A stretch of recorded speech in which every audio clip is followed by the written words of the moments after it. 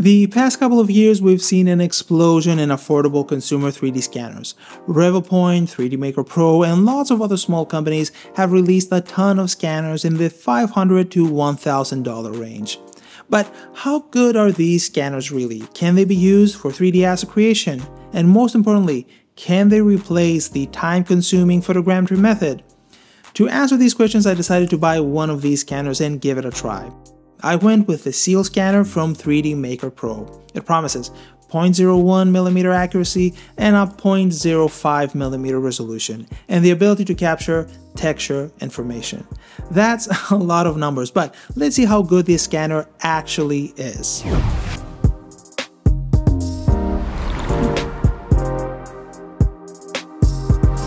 3D Maker Pro sells two versions of the scanner, the Seal and Seal Lite.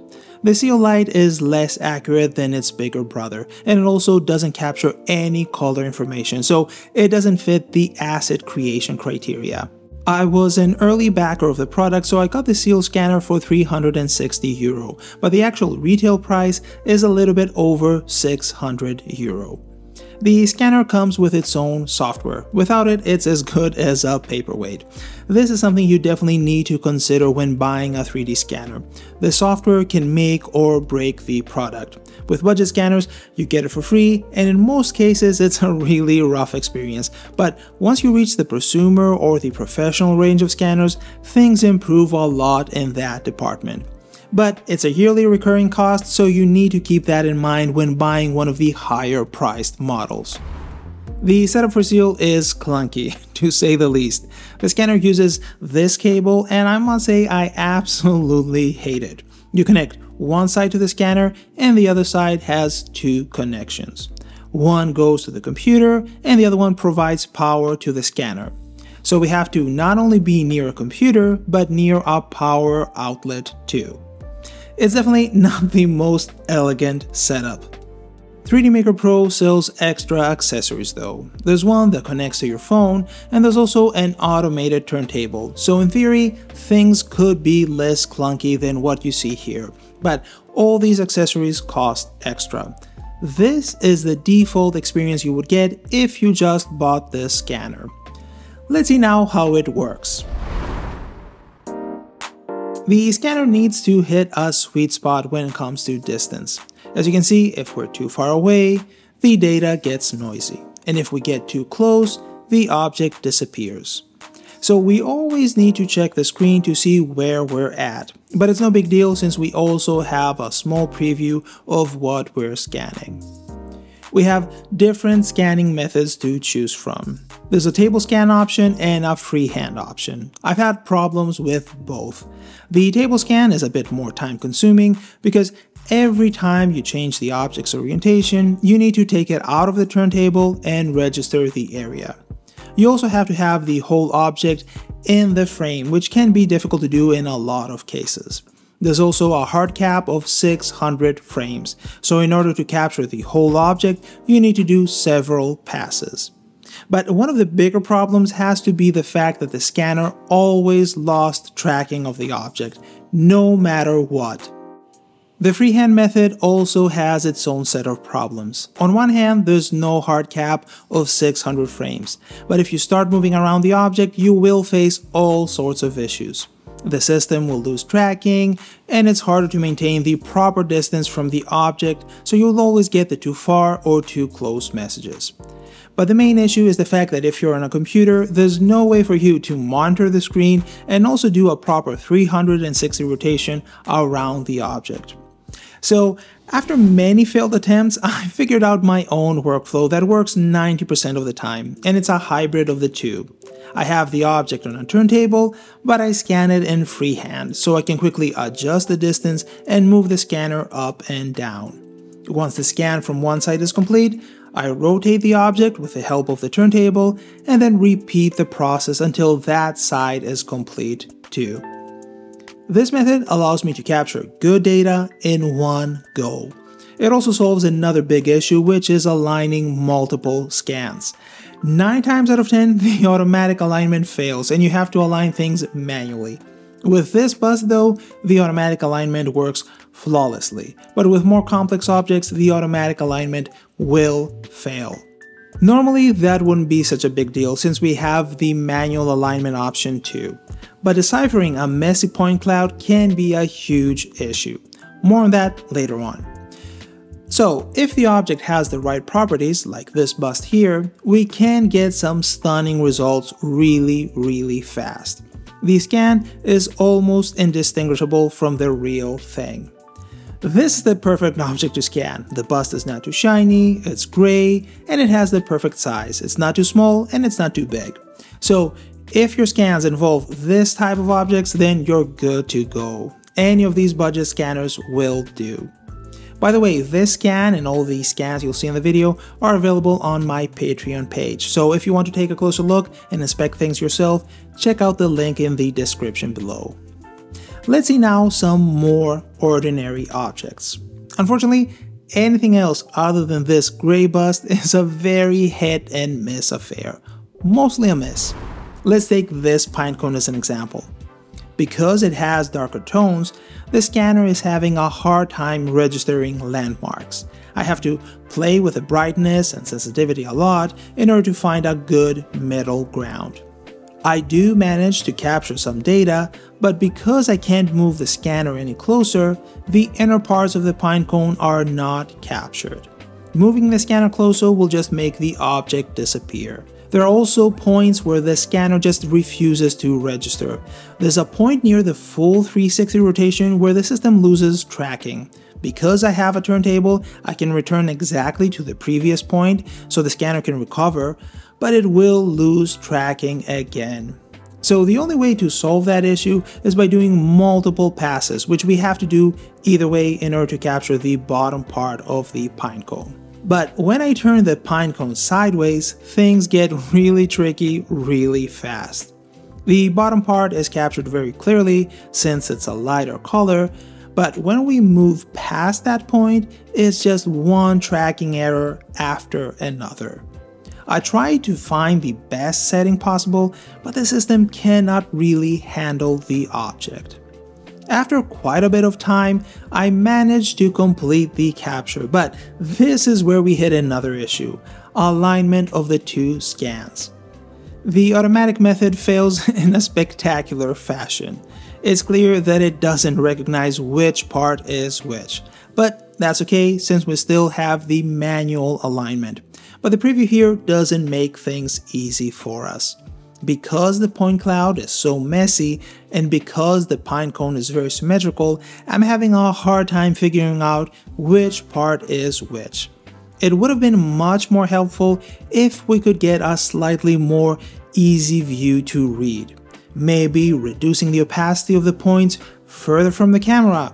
I don't know what the exact solution is, but this view is not helpful at all. After failing twice to register the right points, I tried scanning one more angle, but this time I have the pine cone just slightly tilted. The scanner still kept losing tracking and it was still a pain to try to align things manually, but in the end I managed to align two of the scans. As you can see, the result is not the best. There's a lot of noisy data and most of the scan looks very blobby. And so far, we haven't tried texture capturing. The way the scanning happens in this mode is a little bit different, so I was hopeful that things could work better here.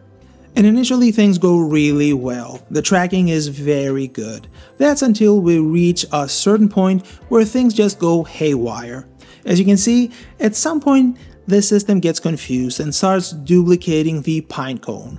Changing the settings doesn't really make any difference. The scanner just keeps losing tracking.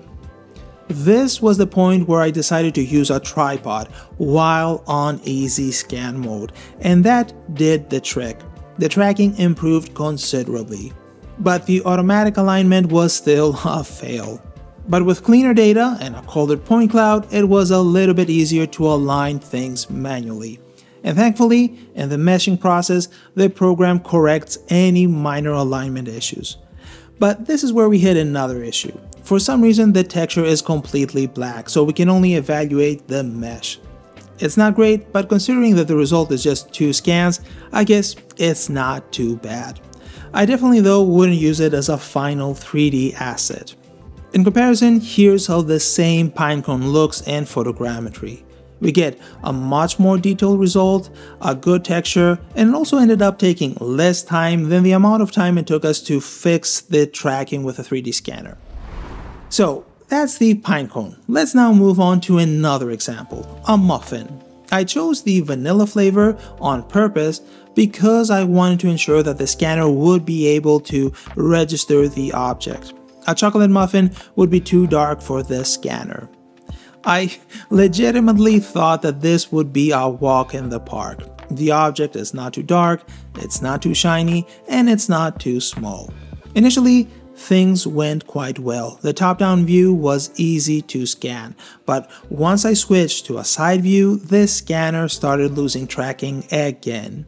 Adjusting the settings improved things slightly, but there was a specific part on the muffin that would not scan no matter what. Aligning things here though was much easier because it's very obvious which landmark is which. So let's see how the final muffin looks. The texture is not the best, and that has to do with how the device captures the color texture. It basically flashes a strong light onto the object, so the overall look is as harsh as flash photography. But even if the texture was good enough, the geometry is quite rough. There's not much detail there. Even using a light to help illuminate the whole scene doesn't make a difference. The texture and the geometry share the same characteristics as before. In comparison, here's how the exact same muffin looks with photogrammetry. We have a ridiculous amount of detail there, and we can then decimate the mesh however we want. And on top of that, we get a really clean texture. Everything looks exactly like the real thing. As you can see, the scanner has a hard time dealing with objects that photogrammetry has zero issues with. The pinecone and the muffin are the two types of objects that photogrammetry is really good at. There's a lot of variance in the texture, so the software has enough information to build a ridiculously detailed mesh. A budget 3D scanner like the Seal is mostly good with surfaces that are not rich in texture, like the mill bust we saw earlier or this little queen doodad. In just a couple of minutes we can capture the whole surface. Of course, the dark parts on the objects don't register at all, and that's why we have all these holes here, but still, it's impressive to see how fast we can capture an object like that.